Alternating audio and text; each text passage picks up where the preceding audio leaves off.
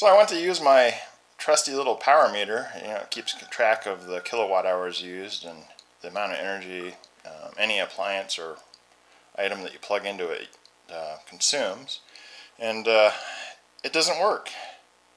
I've been using this thing for years. It has a battery system in it, and I suppose that I think that's what's wrong with it.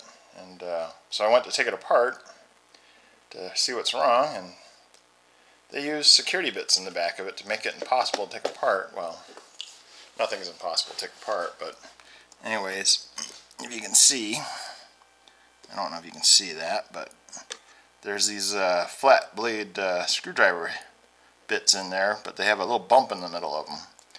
Well, I have a security bit set that has the bit for that, but the problem is they're so deep into the package that they don't reach the head of the bit or the screw.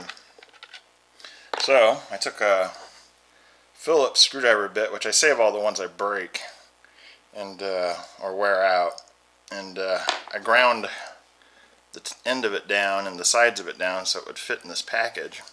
I ground them down on the belt sander, and then I took a Dremel and notched the end of it out so I have a nice little long security bit for these specific screws, and it fits down into the package and engages the screw head. So I'm going to take it apart and see if I can figure out what's wrong with it, and we'll go from there. So I just took the screws out of it, and this is what they look like. So you get a good idea what the security bit is. And I just took these out of here, and I'm going to pop it open and see what's wrong with it.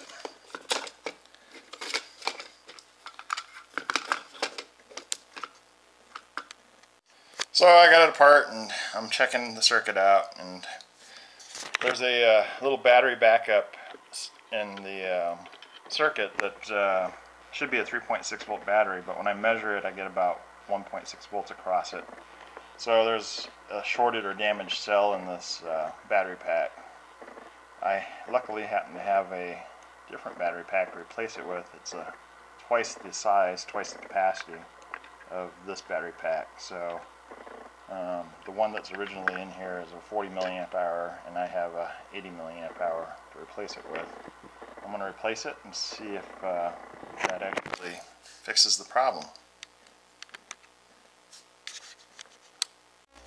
So when you're going to replace a battery pack like this, a little nickel metal hydride battery, you should denote which end is the plus on the battery pack. Sometimes it'll be silk screened on the board, but on this one it's not. So I just have to remember it's on the right side, and I had to take out 2 screws, hold the circuit board down, and I'm going to desolder the battery pack from the bottom here and replace it. So I soldered that monster into the board. It was a little bit larger, and I just left the pins sticking out just a little bit so I could make it fit. And look, the power meter actually works now.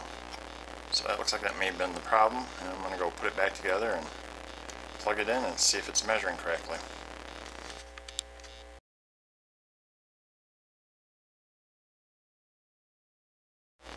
So when putting it together, you got to make sure that everything goes back together correctly. These came loose when I had the board out, so you just push them back into the slots and make sure they aren't in the way of anything, like these screw posts. And you put it back together so nothing gets pinched and everything goes back together correctly. And so let me finish putting it back together. Plug it in.